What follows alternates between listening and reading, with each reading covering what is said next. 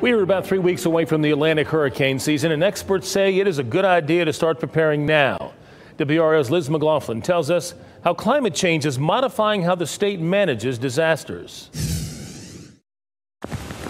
Forecasters expect a busy hurricane season this year, fueled by climate trends that are making extreme weather more frequent and severe. We know that, in fact, temperatures are warming.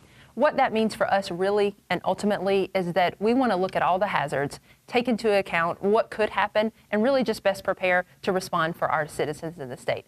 Meteorologist Katie Webster is a planner for North Carolina Emergency Management and says it only takes one storm. So we want to make sure that we have all of our resources, whether they're deployable, whether they are state resources, all ready to go and postured, ready to respond for whatever we may see.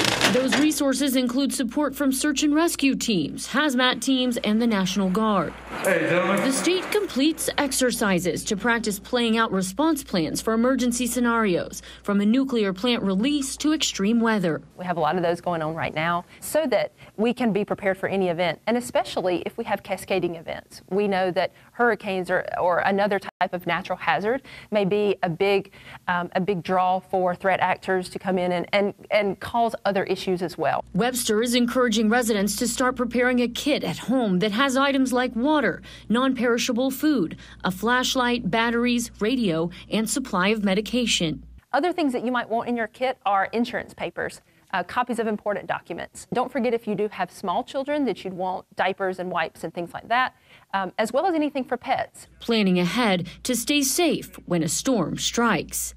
Liz McLaughlin, WRAL News.